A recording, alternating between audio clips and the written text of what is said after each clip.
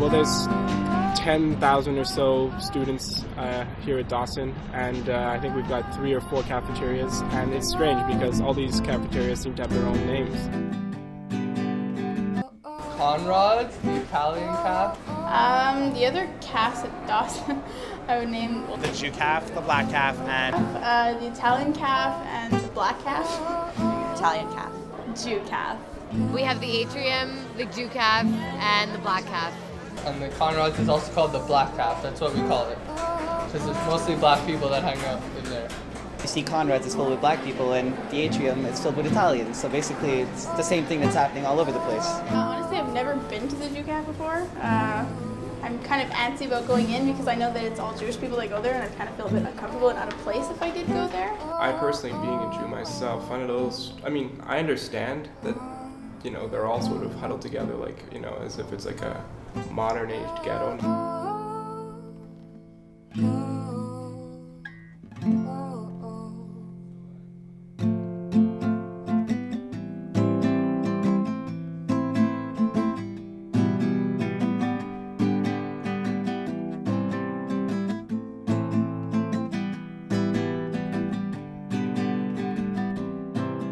Identifying yourself, that's one thing, but to segregate yourself from other people, the risk of breeding intolerance. I don't agree that the school should be segregated, not at all, because that's what it really is. That's what the Jew caf does. I feel like people are very judgmental when they go in there.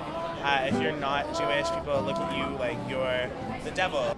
85% of the people in the Jew caf are Jewish, and if you're not Jewish, then people give you dirty looks in there like you don't belong in there. That's what I think. That they're always going to stay together, huddled together. If they went to elementary school, high school, Hebrew school, outside of school, it never ends. There's a vast variety of cultures here at Dawson, but I don't necessarily think that it's having a negative effect just because they like to hang out together. Yeah, I have friends who have different ethnicities, but I feel more comfortable hanging out in there because they're my people. Like that's what happens. They like to stay, like to travel as a herd. It's like an animal, natural instinct.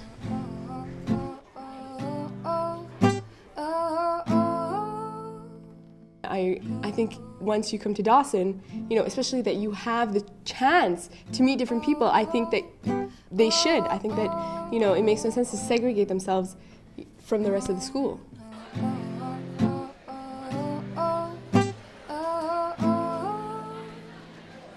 Yes, like 90% of the people that go to the Jew caf are Jewish. You can tell if they're wearing kippah or if they're wearing a David star, But I've sat at the Jew caf and I'm Palestinian, so it really doesn't bother me at all. I think it's possible to integrate with the rest of society without losing your identity, as long as you tolerate other groups.